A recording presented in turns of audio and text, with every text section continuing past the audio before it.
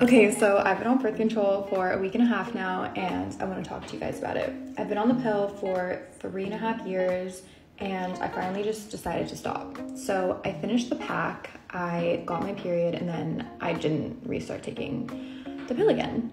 Before getting off this, I planned out what I was gonna do to track my cycle, and so I started using Natural Cycles. This is not an ad or anything like that.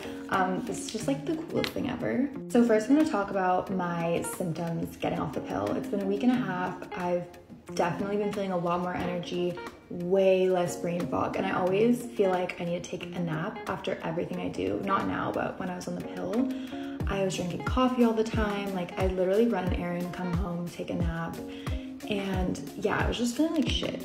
I have felt so much more energy this week. I've actually lost a few pounds. I haven't been working out or really eating that healthy because I've been traveling, and I think it's just the water weight coming out, and I always feel so swollen. My arms, the back of my thighs, just like these hormonal areas, and I don't feel that anymore, which is making me feel a lot better too mentally.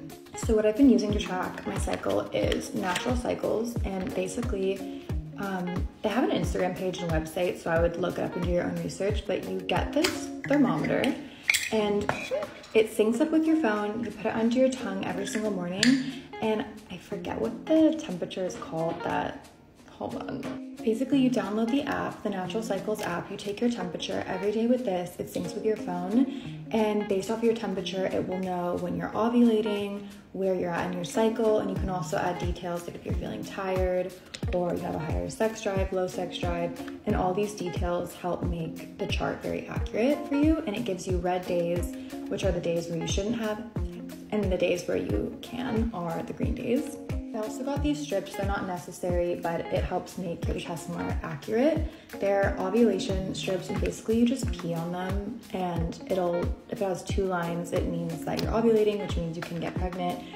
And if you're not, it's more unlikely for you to get pregnant, and you can upload all of this into the app. I bought the Natural Cycles one just to keep everything the same.